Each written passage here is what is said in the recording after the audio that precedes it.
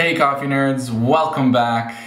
I'm Brodie. So great to see all of your smiling caffeinated faces. Check this out. Well, actually you probably can't even see this. Let me dim this here. Check this out. I'm gonna show you how, this is still too dark. You know what I'm gonna do? Throw it up right here. You can follow along. I'm gonna hit record on my screen because today we're gonna go through how to use Instagram Reels for your coffee business, or if you're just a coffee nerd at home brewing, you want to show people some of your process. That's what I've been doing. Reels is not necessarily new, but some of us, myself included, are still taking some time to get our heads around the different functions. I'm still trying to get my head around TikTok. If someone wants to send me a video of how to use that for coffee, I would love to see it. But Reels, I use Instagram all the time, so let's just jump right into it. All you have to do is go over here to your stories, pretty intuitive. There you can see me on the screen, and at the bottom you can see here we have live stories and reels. This is kind of something that they changed recently, just to make it easier to distinguish each one. I'm not going to get into stories right now. You're probably pretty familiar with it, but basically right here at the top you can choose. This is more if you're actually going to record on the fly. I'll show you my setup right here. Pretty makeshift, but if you're recording on the fly and you want to post something, you can click how long you want the reels to be. That's just something that's different from TikTok, I believe, that you can actually make a 30-second reel or a 15-second one. Music, we'll get into that in a second, but basically you can just choose any track that you'd like to put over your reels. In my particular case, the clip that I'm going to be using was one. I'm just kind of breaking up some clips from a YouTube video that I had posted recently about 5 coffee photo tricks that you can use. So I'm kind of just recycling some of that content to post it to my Instagram audience. So I'm going to use those clips. But if if you're using something else, you can use music from the whole selection. There's some effects over here. I'm not going to really get into that so much. Well, I guess this one. Meh. I'm not going to use this one.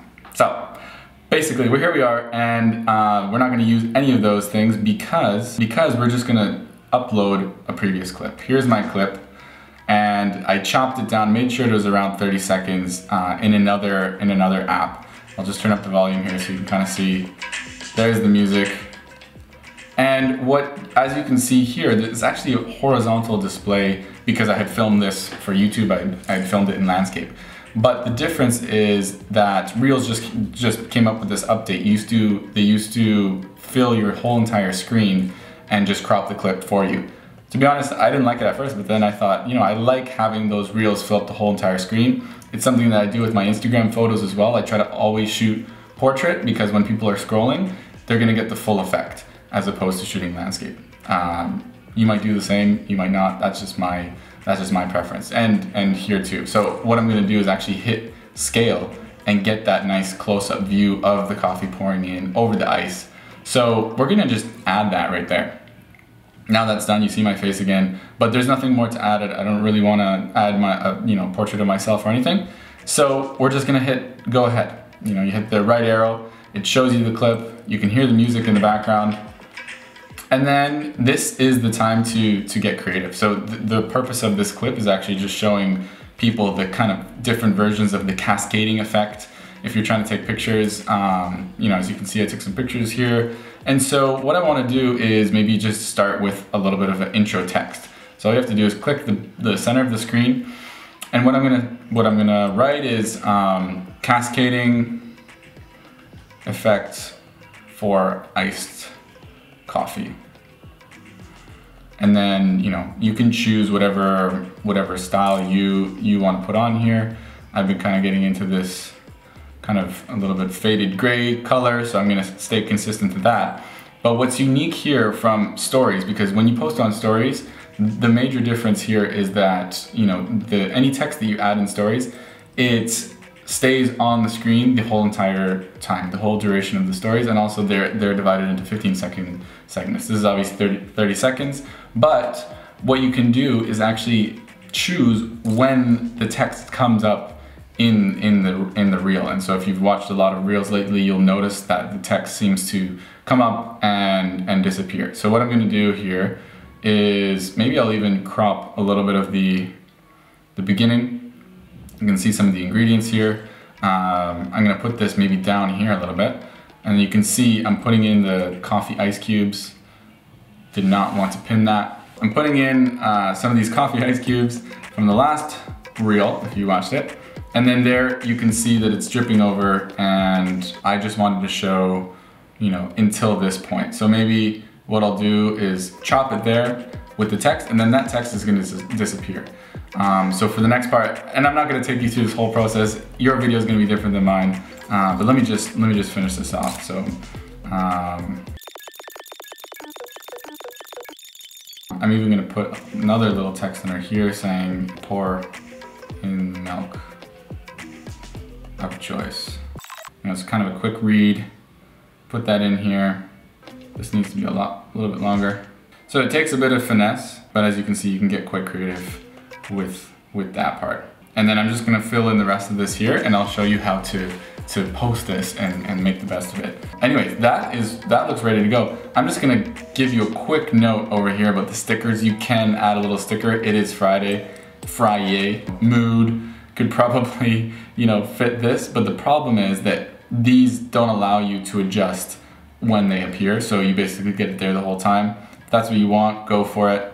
It's not what I want on this video. So I'm gonna hit forward again, and what's cool is you can actually choose the cover, and this is very important because, you know, if you are putting it on your reels and you want people to see a specific photo when they're looking at it, not like, maybe it's like a photo of your face in mid biting on a sandwich or something, or sipping a coffee, maybe you want that. But you get to choose which one they see. And so I think that's probably the one that I want them to see here. And not only that, if you hit here, also share to feed, as you can see this little slider, that's gonna pop up on your main feed. But don't worry, you can actually remove that from your feed later if you're not super into having it on your grid, and it still stays in your reel. So this is a good way to kind of introduce that you just posted a new reel to your audience, but then you can get rid of it later once, you know, you feel like enough people have seen it. So you can write a quick caption here. You know, I'm gonna kind of keep it simple, but basically, I'd love to see your cascading coffee photos. You just hit share, boom, there it is. Takes a little bit of time to load and appear there because I guess it's a heavy file. But then you'll see it in your feed, you'll see it in your reels, people can follow along, and it's super fun. So that's basically it. If you want to test out the music and test out some of those other functions and features for reels, that's not a bad idea at all.